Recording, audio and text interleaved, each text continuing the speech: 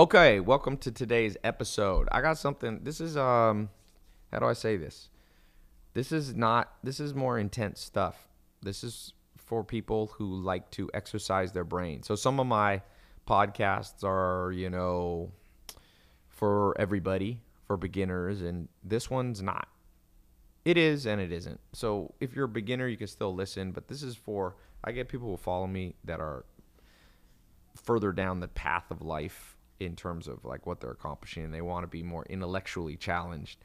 And so I was talking to one of my buddies who actually is the founder of MySpace, Tom, co-founder. You probably remember him, Tom at MySpace. And I sent him a WhatsApp this morning, and I said, the greatest thinker of our time.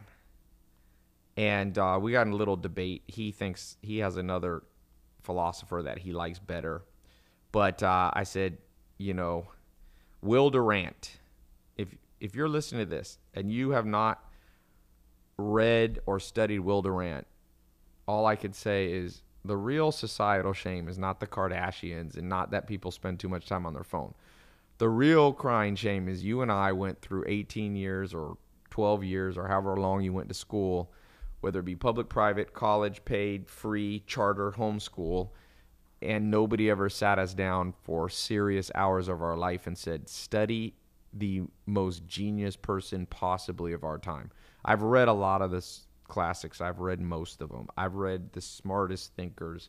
And Will Durant and his wife, Will and Ariel Durant, they wrote a series of books that's very small. It's 4 million words and about 10,000 pages. And it's insanely intelligent.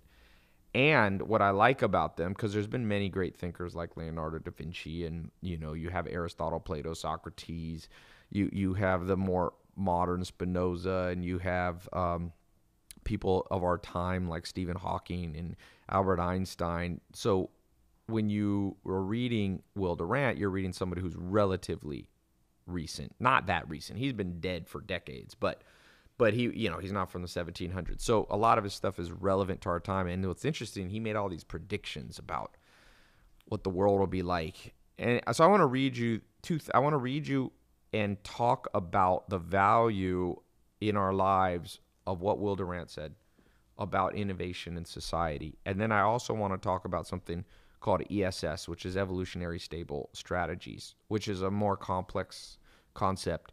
It's so powerful of a concept, you probably never heard of it. It's so important that you've never heard of it. And if you walk down the street and ask 1,000 people, do you know what ESS, evolutionary stable strategies, mean?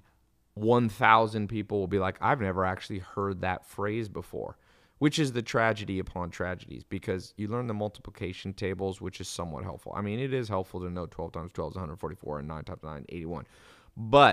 And it is probably, it's less important that kids know calculus and pre-calculus, because basically, unless you go down the sciences or engineering, you don't really use those.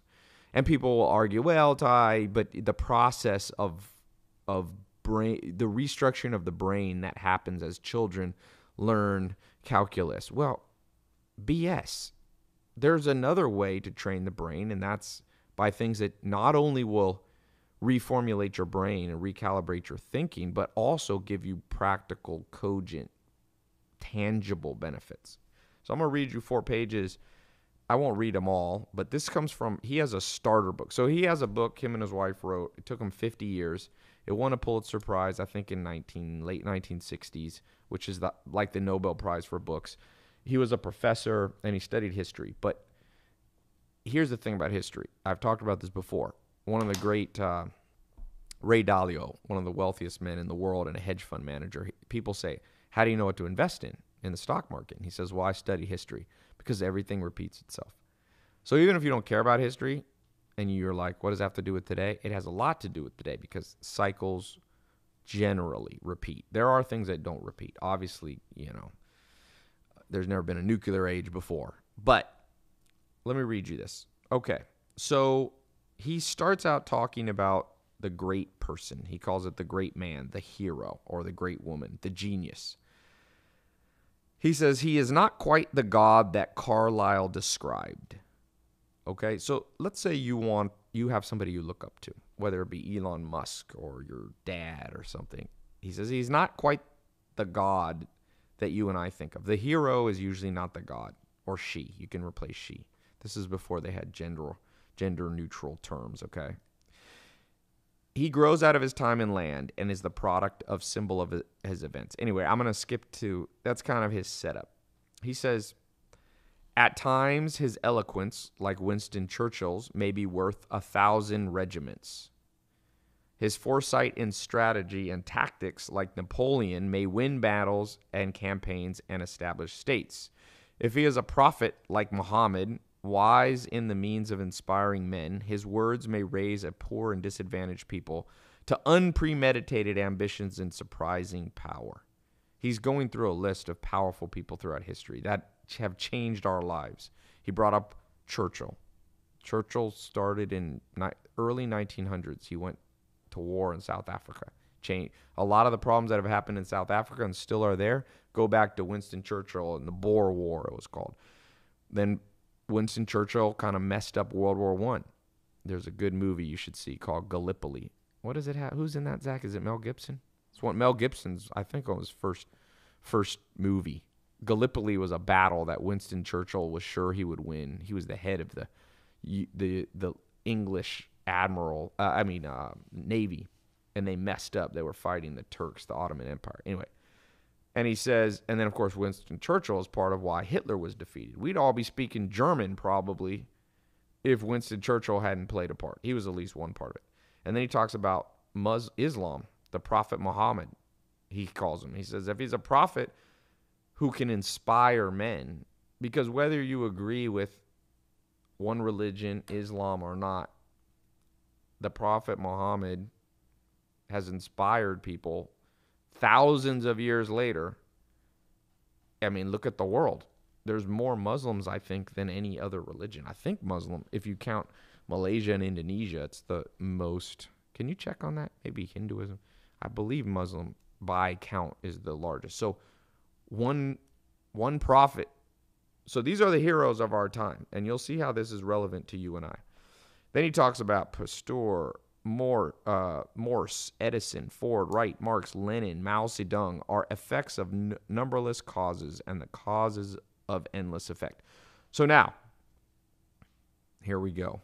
This is the important part. So the imitative majority follows the innovative minority. Write that down if you're taking notes. Islam second. What's first? Buddhism? Hinduism? Christianity's first? Oh, okay. I was wrong. Christianity's first. How close is it? 2.3 billion for Christians, 1.6 for Islam. Okay. So Christianity, interesting. Okay. I guess with Catholicism. Yeah. So it goes 2.3 billion Christians, 1.6 billion Muslims. But it's a lot, you know. And obviously Christianity came out of one man who was about 2,000 years ago from those teachings. So you can see the power that one person can have in history. And this podcast is really about the power that you can have, that you and I can have, if we understand what makes real heroes. So we talked about, you know, it's the wit, it's the innovation of a, you know, Louis Pasteur or Henry Ford in changing technology. It could be the eloquence of Winston Churchill. He was a great public speaker, right? So he inspired a nation to fight back against the Germans. The new movie Dunkirk is coming out. We might go see it today, right, Zach? We might go see it. Yeah. So, and then Muhammad, of course, changed the world. Prophet Muhammad, Jesus Christ. So, but listen to this. So the imitative majority follows the innovative minority. And that's what we see. Winston Churchill was a minority, just one man. And most of society, the majority of people, is imitative. They follow. And a very, very, very, very, very small amount of humanity are innovators. Okay? Now, but history, he says, in the large is the conflict of minorities. See, most wars are two privileged people fighting each other. And then everybody else gets caught in between. I mean, if you think about most wars, even World War One, which is the beginning of the wars in the last century, was the first big war in the 1900s was World War One, and it was really a whole bunch of leaders that didn't get along. It wasn't the people. The French people didn't want to go get slaughtered. The Americans didn't want to get slaughtered. The English, the Germans, the Russians. You think the average peasant that was a farmer in Russia wanted to go and get slaughtered on the fields of battle in Poland and things like that? My great uncle, my grandma's brother, was killed in World War II. He liked horses. He didn't want to. He didn't even know who Hitler was, but he died in the German army fighting Russia. So basically, here's the deal. Throughout history, the average common imitator gets caught up in the conflicts and gets basically used by a minority of people. Okay? And you see that in modern society. People talk about how the rich are getting richer. People don't always like Donald Trump. They always talk about Donald Trump and his friends that are the billionaires club and how they get away with stuff. And there's some truth to that. And it's been that way for a long time. So where are we? Are we just left helpless? Well, here's something to understand. And this is going to lead us into evolutionary stable strategies. The world is set up this way, and it's the natural cycle, and you don't need to freak out. The systems of checks and balances. For example, I'm somewhat of a revolutionary in certain things. Like, I don't like the modern school system. But Will Durant says, remember, out of 100 new ideas, 99 of them are inferior to the traditional responses, which they propose to replace. No one, however brilliant or well-informed, can come in one life to so fullness of an understanding as to safely judge and dismiss the customs of institutions of his society. For these are the wisdom of generations after generation. So in the 1960s, revolution. People they were like free love and, everybody do drugs and free love and forget the Vietnam War. It was a very counterculture in the 1960s and the 1970s. Okay? The truth was, and then the older people were like, no, we do need to go to Vietnam. We need to fight communism. And no, free love, if you do it too much, causes societal structure. And so there's this tension of two groups hating each other. You see that right now with Republicans and Democrats. You got the Republicans who are very much free market, no regulations, let things go. Global warming will fix itself by letting companies fix it, doing carbon credits, this, and Democratic or liberal versus conservative. Liberal people are the other side, hating the conservative side and going, you guys are idiots. The truth is, you need the checks and balances. And so what he says is, so the conservative who resists change is as valuable as the radical who proposes it. Perhaps much more valuable because roots are more valuable than grafts. So what he means by that, a root is, a tree where a tree was originally planted. A graft is when you take one part of a tree, you cut a branch off and you connect them together. It's almost like in a human, like having a bionic arm. And he's saying in society, when there's new crazy innovations, I'll give you a perfect example. Actually, this is a complicated subject, so I'm trying to make it a little simpler. Malcolm X, I just was reading his autobiography. Spike Lee says it's the best book he ever read and changed his life. So Malcolm X was a huge revolutionary, okay? And I look up to him in many ways. In other ways, he was kooky.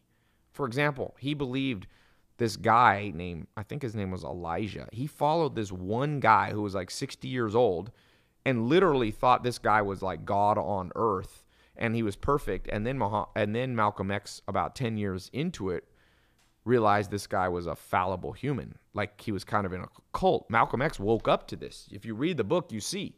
So even a great revolutionary makes idiotic choices at times.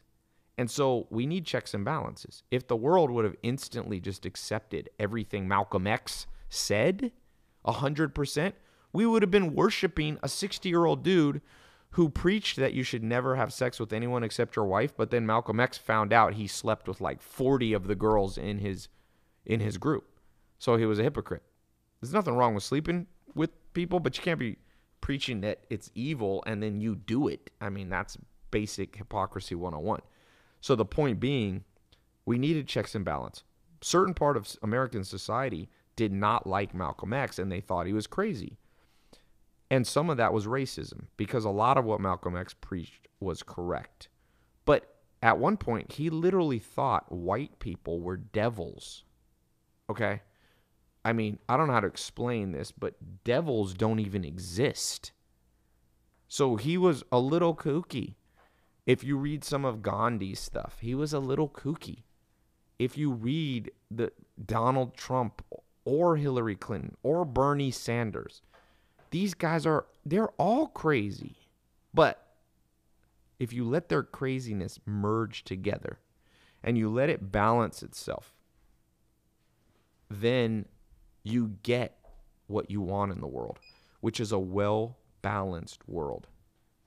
Remember that. The conservative who resists change is as valuable as the radical who proposes it. So the lesson for me was, I'm a revolutionary about the school system, but I need to not be so revolutionary as to hate people who want to have a more traditional approach to education. So the answer is probably somewhere in the middle. If you are a hardcore anti-Donald Trump person, you're probably missing the true answers. You probably need some Donald Trump in the world. But on the flip side, if you love Donald Trump so much that you think that Bernie Sanders or Hillary Clinton is an idiot, then you're an idiot. Because if you read with an open mind, objectively, in an unbiased way, you'll find tremendous wisdom in that stuff. And I was talking about this in another podcast. We need Kim Kardashians, but we also need people that are the opposite of Kardashians. You need some people in your life who have a temper. You know how like some people are like, all we need is love? Have you ever been around a hippie group of people that's just all about love? It always falls apart. Read the story of every commune. They all fall apart. But the world probably needs a few people, or it needs people that lean more towards communists. I'm not a communist. I lean more towards capitalism. But I'm open-minded enough to realize that we must make room for the people who are on the opposite side. The conservative who resists change is as valuable as the radical who proposes it. All communists out there should understand that they're radical, and they should believe also and look to the value of people who love capitalism. And this message that I give in this podcast, because this is kind of a recurring theme of my podcast, it's too hard for people, because in our brain there is something that's called the certainty bias. We want certain answers. We don't like the truth. We want to know, okay, this is the truth. Capitalism in America is perfect. That's what a lot of Americans think. Or Germans. I was over in Germany, and Germans laugh at Americans and go, Americans are just people who, they just do Botox and they care about. I'm like, what are you talking about? Do you really think Germany's superior to America? Because I don't think America is superior to Germany. But they have just as stupid people as we have here. I go to Scandinavia, Denmark, Sweden, Norway, Iceland. They sometimes, America, look at how you're all fun. Well, I'm like, yeah, but we produce the most Nobel Prize winners. Don't mock us too much. What you should do, and this is the simplest takeaway from today's podcast. Simplest takeaway is this. Take the best and forget the rest. That's what I do. Look at the Kardashians. Take the best and forget the rest. If you're a marketer, you own a business, you better be watching if you don't follow the Kardashians, you're an idiot. That's what I can tell you. Because they have 100 million Instagram followers. Love it or hate it, you better get used to it. Now, on the flip side, if you only follow the Kardashians, you are also an idiot. So I follow the Kardashians and I read Will Durant. I listen to Donald Trump and Hillary Clinton and Bernie Sanders, and I also read Aristotle. And that's what you got to do. This is the path that makes heroes. If you want to be a hero, if you want to stand out, that is about the only option. Or else you don't Do you want to believe like like Malcolm X, that white people they're from the devil? They're mini devils. I mean, that's like Tom and Jerry cartoon shit. But again, you can take the best because Malcolm X had some awesome stuff. The main takeaway from Malcolm X, he had tremendous courage and conviction, and when he believed in something, he was able to fulfill it, and very few people can do that. So you know what I do? I read Malcolm X, the part where he says white people as devils. I'm like, okay, that's not the best of Malcolm X, so I'm going to leave that part in the book. Spike Lee can get some value from that. I don't believe in devils, so it's impossible for a white person to be a devil. And what about me? I'm a mix of a whole bunch of races. Am I part devil? It's mind-blowing. That was the 1960s. People actually believe that. I think it's mind-blowing that you believe there was a man who you were following and you thought he was divine. I mean, I read a Vice article, the 5 places in the world that people still follow somebody who says he's Jesus Christ. I'm like, really? There's a place in Russia. 3,000 people have followed this guy, and he thinks he is Jesus. And there's another, I forget, there's one in Brazil or Cuba or something. If only what I'm talking about in this podcast could have been taught to all humans. So let's talk about evolutionary stable strategy. Let's go a little bit further. For those of you in my 67 steps, this is a little preview into one of the 67 steps, which is understanding ESS. So I'll get into a little bit, but I will shamelessly plug my 67 steps. If you really want to know this stuff, you see some of the value in this podcast. If you go to my website, tailopez.com, on the top, there's a little nav bar. It says 67 steps. Go there. Now, I know how psychology works. Most people are lazy. Most people procrastinate. Most people say they'll do it and never do. I've had over 120,000 people go through the 67 steps. I've had about 80,000 testimonials written. The other 40,000 that went through it, they didn't really say anything bad. They just, not everybody writes a testimonial. If you were on Amazon.com and you saw a book or an item that had 80,000 people write a positive review, is that enough for you? Sometimes people are like, should I go in the 67 steps? Well, 80,000 people left me a review. That's pretty good. I didn't pay them. I didn't know anything. 67 steps is one of the most powerful things I ever created. And it's amazing people don't go through it. And it's not because I created it, because it's actually a compilation of what I learned from other people with some of my own experience mixed into it. It's very powerful stuff. I use the 67 steps every day to decide. Life's all about decisions. You make bad decisions, you will have a crappy life and you will be broke. It's about that simple. If you think about life, what isn't a decision? You're making a decision to listen to this now. You decide who you marry. You decide what political party to vote for. You decide what career to pursue, what college you did or didn't go to. Look through your life. Have those decisions always been well-informed and genius? If you're like me, no. And so the 67 steps is a new way to think about life so that you make less mistakes and you make more good decisions, which lead to health, wealth, love, and happiness. So here's what evolutionary stable strategy is. I'm going to give it to you. This was originally came from these two researchers, Maynard Smith and George Price. And I'm going to give you a simpler way to understand it. It's called hawks and doves. And let me see if I can find an actual little graph here. It's pretty cool. Okay. So here's how it works. Let's pretend hawks are mean birds and doves are nice birds. Okay? And let's say the mean birds, the hawks, always take advantage and kind of beat up and cheat on the little nice doves. Okay, so what would happen? Imagine there was an island out off South America, like the Galapagos Islands, and you have those two types of birds, the hawks and the doves. What had happened if you had too many hawks?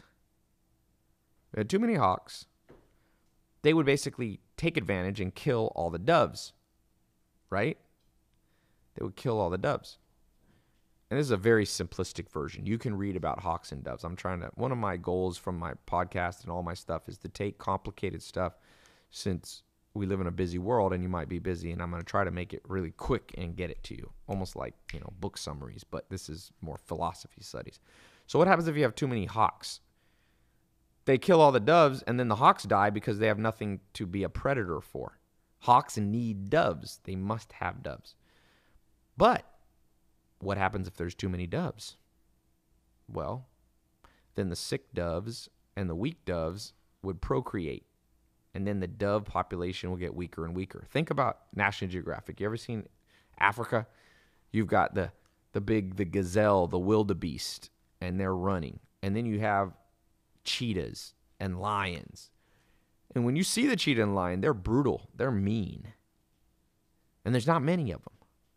But what would happen if you said, I don't want to live in a mean world. I just want nice harmony, like a Disney movie with just gazelle and wildebeest walking around. Well, what would happen is the wildebeest that were weak and sick, okay, would reproduce too much and produce weak offspring. They also would take up the food supply.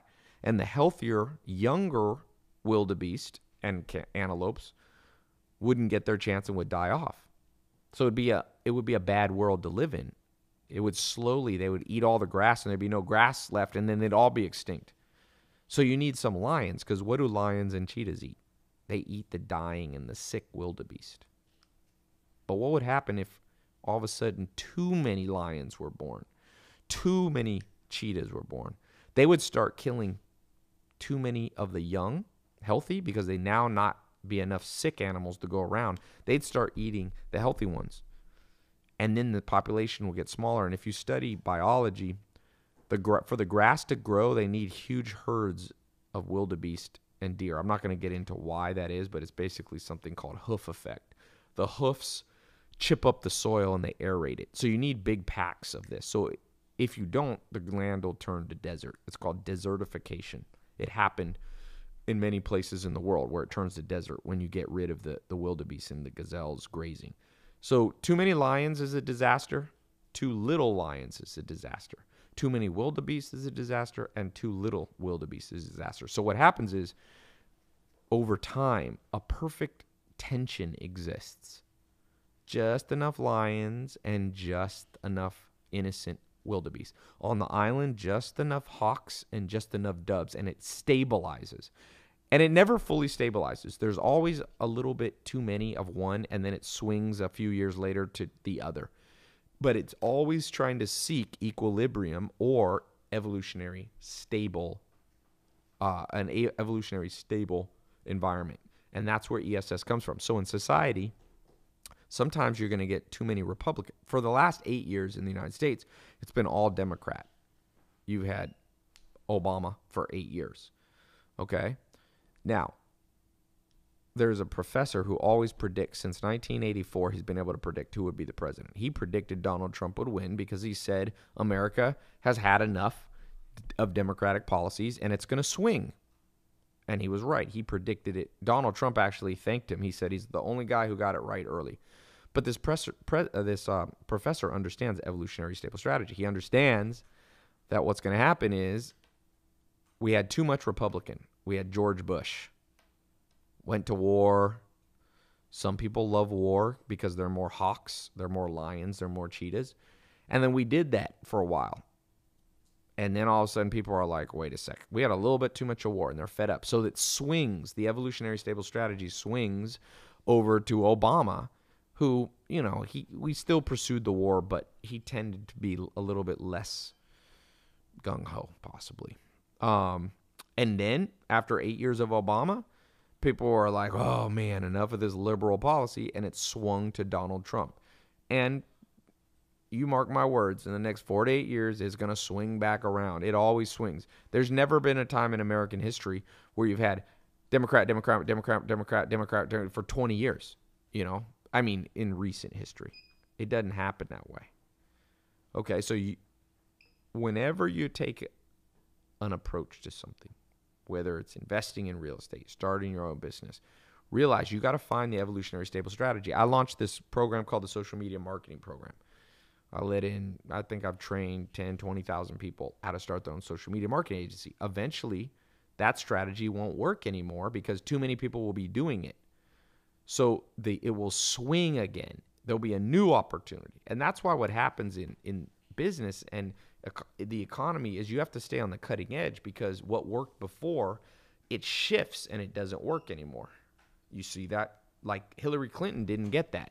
She didn't understand that what worked to get President Obama elected was no longer going to work because the environment had shifted. You got to be adaptable.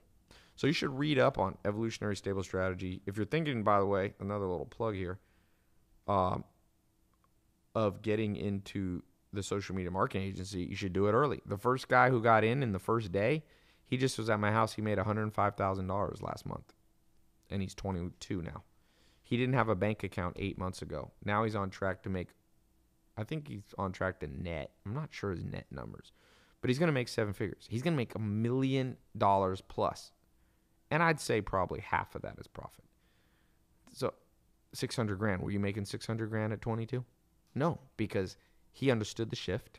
He understood that you have to follow people who are innovative. He got in the program. Now, not everybody has that results. He's had the best results. So of the 25,000 people or whatever that got in, because first of all, other people get in, 10,000 of them never even open the program because people are so freaking lazy that they don't even use it. So for you, the takeaways from this talk, and I know it's been kind of a long conversation, but the takeaways, first of all, are understanding that to be a hero, you have to be open-minded and see both sides. Okay? That's a huge takeaway. You have to understand that the radical Malcolm X is just as important, but no more important than the conservative housewife or husband who lives in Omaha, Nebraska, and just lives in a suburb, and just has a 9-to-5 job. No one's more valuable. They're different. And you need to listen to both sides. And then the last takeaway is that everything is trying to seek to balance itself out. There will be a recession every time the economy heats up. There will be a recession to balance it out. I'm predicting in the next 6 to 18 months there'll be a recession. I could be wrong, but we'll see. We'll see. The reason I say that is the last recession was 2008, and there was about 3 years of recovery. Things started to recover, I'd say, around 2011, 2012. It's been heating up ever since. There's been about 3, 4, 5 years of things getting hotter, the stock market reaching new peaks. And what is, if we know evolutionary equilibrium or evolutionary stable strategy, we know that must be counterbalanced. To get all the dumb businesses and get all the inflation out, you have to get rid of it. And it's a harsh process, and we call it recession. And it'll be unemployment. So prepare now. I advise you to build multiple streams of income is by far the best. You can try to build a bunker and stock up food, but I don't think you need that. I mean, it is good to have extra food and water. I'm not a survivalist, but I do.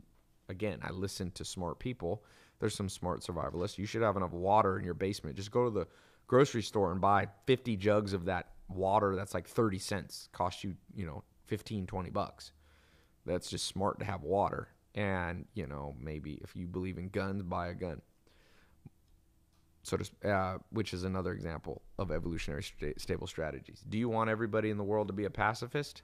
No. Do you want everybody to have guns?